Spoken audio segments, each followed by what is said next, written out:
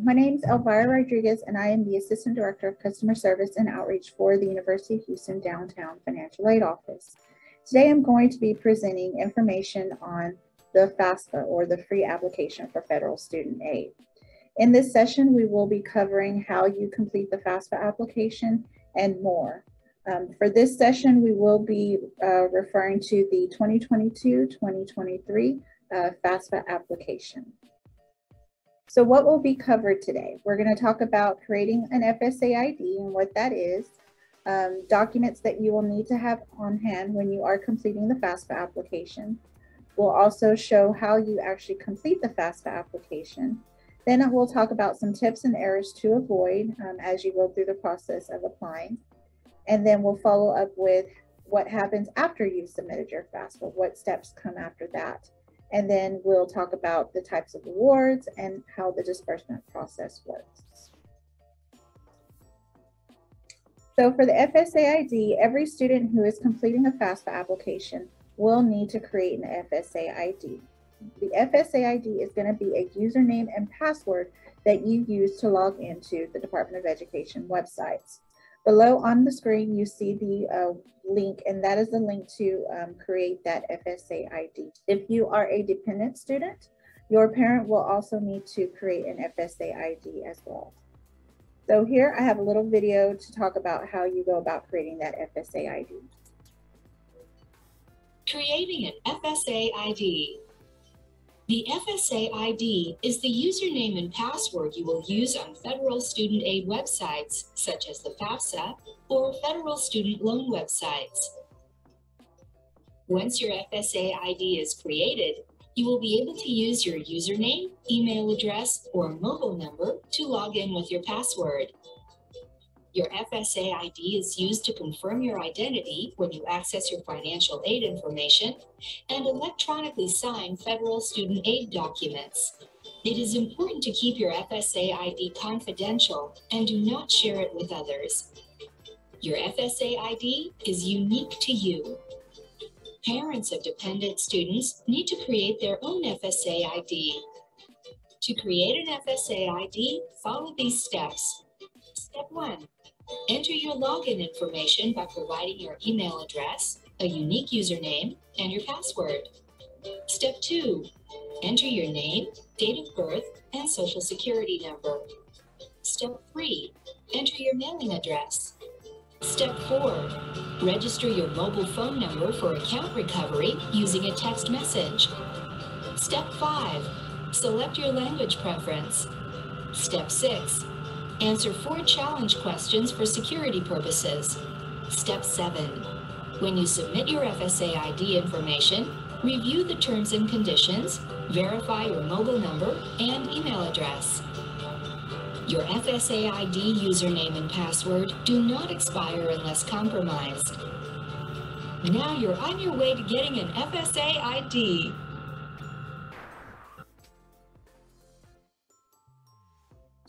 All right, so now let's talk about the types of documents that you're going to need to have on hand when you are completing the application. So first off, we're going to need federal income tax forms.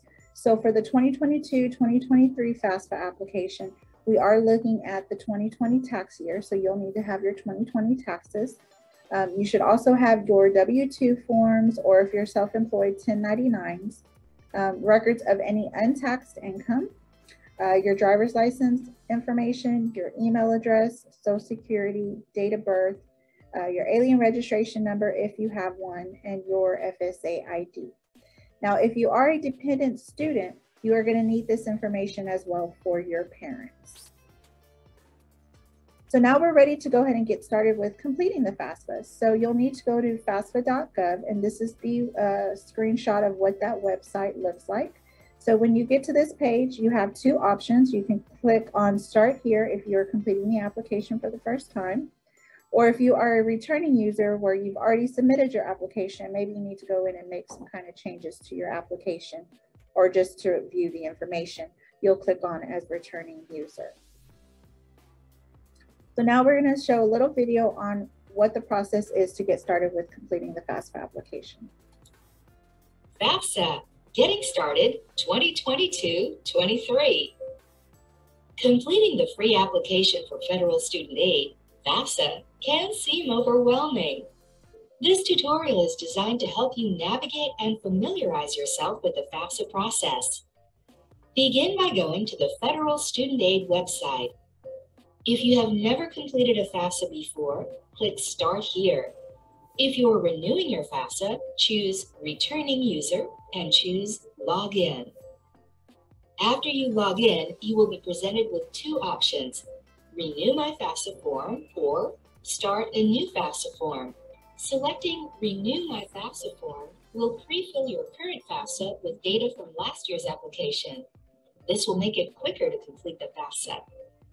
Start a new FAFSA form should only be used if there are major changes to your or your parents' personal information. For example, if you're using a different parent to complete the FAFSA than the one you used on your last application, you should complete a new application. Next, you will select either I am a student and want to access the FAFSA form, I am a parent filling out a FAFSA form for a student, or I am a preparer helping a student fill out his or her FAFSA form. Depending on your selection, the questions asked will be tailored to you. If you are the student, choose the I am a student and want to access the FAFSA form option. Click Log In to continue. You may also choose to begin the FAFSA form with your personal identifiers: first name, last name, date of birth, and social security number. Enter your FSA ID, username, verified email address, or mobile number and password. If you do not have an FSA ID, you will need to create one using the Create Account option. If you are the parent, choose the I am a parent filling out a FAFSA form for a student option. Enter personal information for the student. Note, you and your always, unless otherwise noted, refers to the student's social security number, SSN, first name, last name, and student's date of birth. Read and accept the authorization information on accessing a U.S. federal government computer system. Choose Start 2022-23 FAFSA form. Next, you will be required to create a save key. The save key allows you to return to an application or a correction later if you need to stop and save your work. It also allows you to share access to your application or correction if your parent needs to add information or sign the FAFSA. The save key must be between 4 and 8 characters long. You can use any combination of numbers and/or uppercase and lowercase letters. Click Continue. The introduction slide gives you information on getting help to complete your FAFSA, the steps it takes to complete, how long it will take to complete, saving the FAFSA if you can't finish it, documents you will need to complete the FAFSA, signing the FAFSA, FAFSA on the web, security, and privacy. Select Continue. The application process has been broken down into 7 steps. 1. Student demographics. 2. School selection. 3. Dependency status. 4. Parent demographics. 5. Parent financials. 6. Student financials. 7. Sign and submit.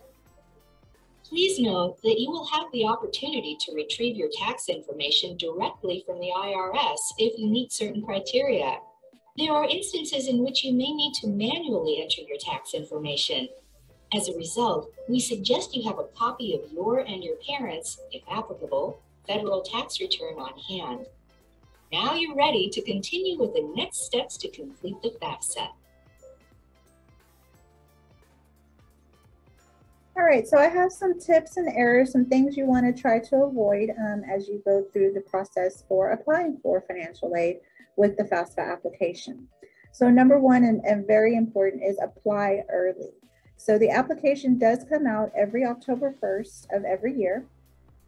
So when that application comes out, we do encourage you to submit it right away. There's a lot of funds that are awarded on a first come, first served basis. So applying early, one does help you maximize chances to receive those funds. And two, applying early, you'll know in advance what type of financial aid you'll have available for the upcoming school year. Next, using the IRS data retrieval tool. So as mentioned in the video that we just saw, you will have the opportunity to do the IRS data retrieval tool. And what that will do is automatically populate your tax information onto your FAFSA application. So if you are eligible to do it, we do recommend that you do use that data retrieval tool. It minimizes the chances for any errors, and you know that the information that is being transferred over is correct and accurate. Another thing you want to watch is don't leave any questions blank or any fields blank. Not answering questions can cause miscalculations or could cause the rejection of your application. Next, listing an incorrect social security number or driver's license number. This can be an issue as well. So we do have some students who their parents don't have a social security number. And if they don't have a social security number, what they'll need to do is enter all zeros for the social security number. They do not need to make up a number or enter a tax ID number. It will not go through, it will reject. So be sure that if you are a student with a parent with no social, that you do put zeros for their social security number. Doing that, you'll need to put foreign tax return so that it will recognize those zeros for the social and the taxes information. Failure to use legal name. So a lot of us do have nicknames or variations to our name. Please do not use a nickname or a variation of your name. You will need to use your legal name on your FAFSA application. Failure to do so could cause a rejection of your application, or we may have to request additional documents to clarify what your correct legal name is. Entering wrong address. Don't use a temporary address. You must use your permanent address on your application. Next, entering wrong federal tax paid amount. This is a common issue we do see students put. So be sure that if you are not doing the data retrieval tool and you're manually entering in your tax information, that you are putting the correct information as reported on your taxes. So if there is an error in the filing status of how you filed your taxes or how your parent filed their taxes, the school will ask you to amend that tax return for it to be filed with the IRS before we can proceed with your application.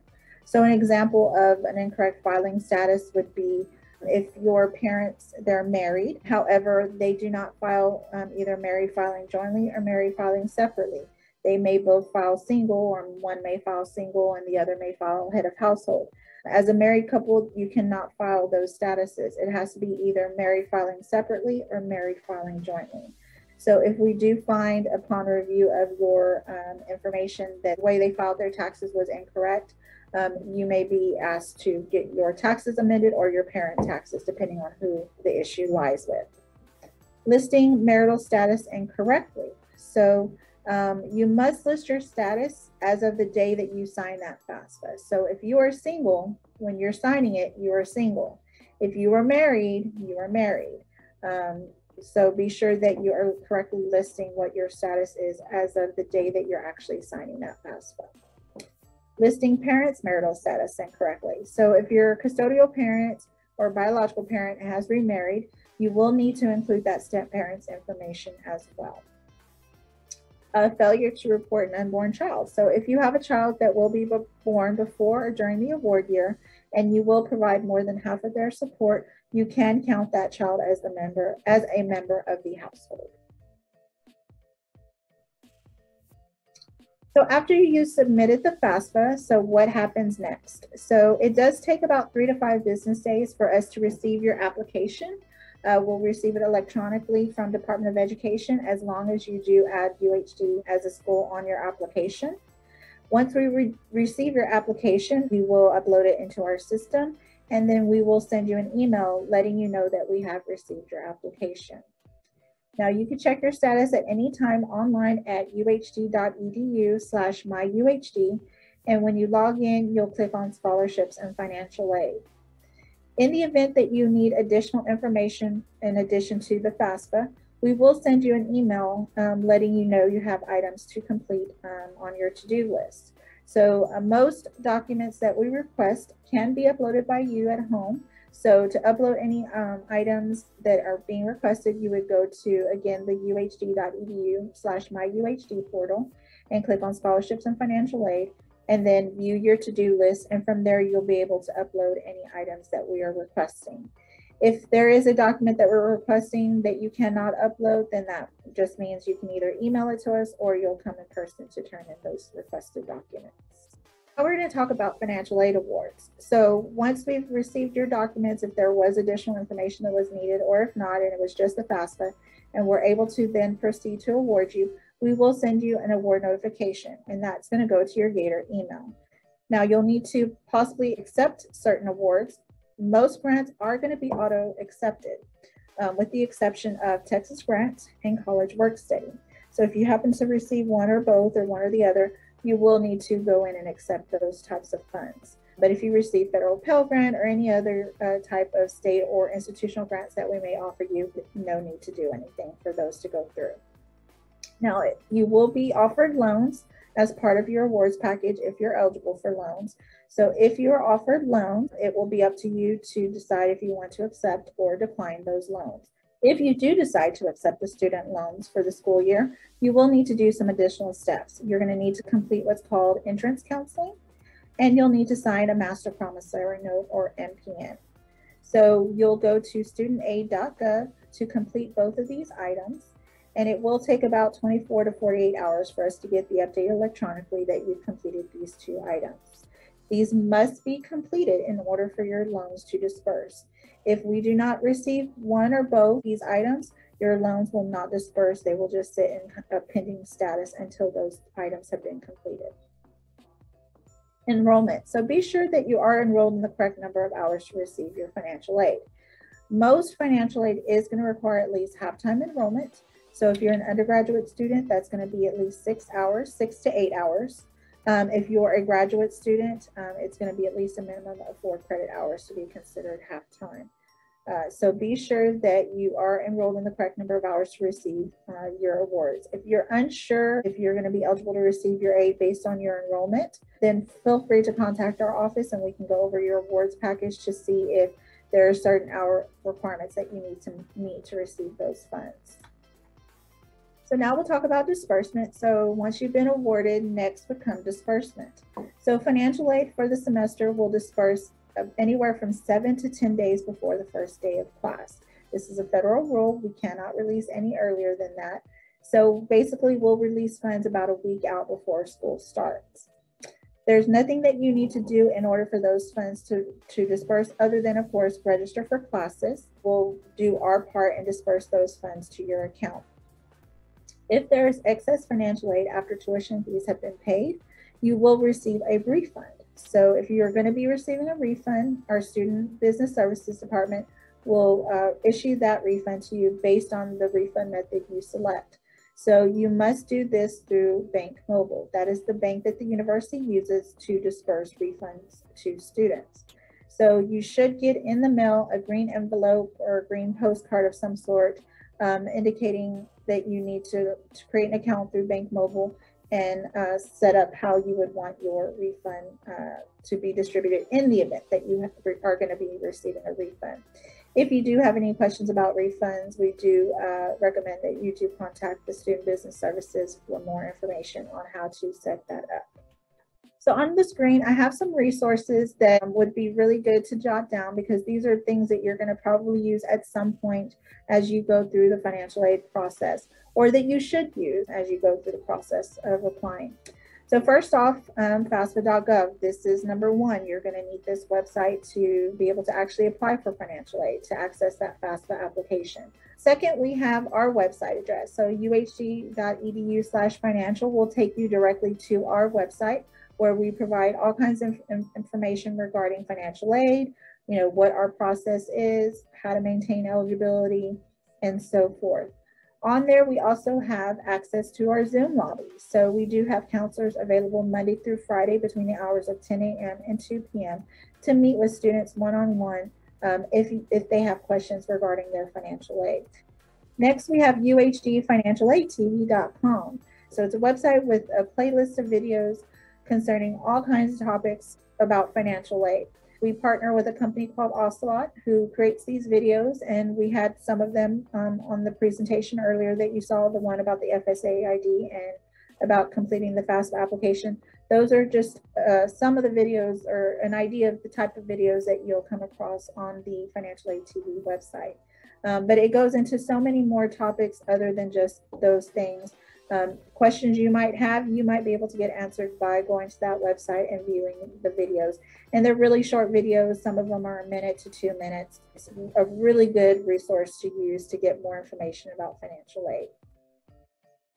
Next is studentaid.gov. So this is the website that you will use in the event that you decide to borrow student loans. You'll go to this website, remember to complete the master promissory note and to do insurance counseling. But it is so much more than just that.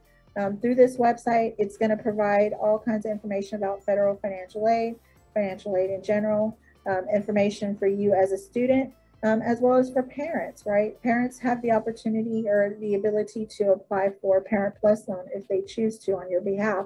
And so if they were to do that, they would go to this website to do so. So this is a Department of Education website, just like FAFSA.gov. And it's a really great website where you can just find even more information about financial aid in general. Next is the uhd.edu/myuhd. And that's going to be the link to take you to the MyUHD portal. So we've talked about in the presentation how through the portal you can view your status, you can upload documents, see your awards, accept any awards that you need to do. So you would do through this website, or through this by accessing the website through this link. And then lastly, we have our email address. So uhdfinaid@uhd.edu. You can shoot us an email if you have a question or you're checking on the status, or whatever the case may be. If you need to submit documents to us, we're happy to assist you through our email. So we do have some social media accounts. We're on all the major platforms. So as you see on your screen, we do have a Facebook account. We also have Twitter, and we also have Instagram.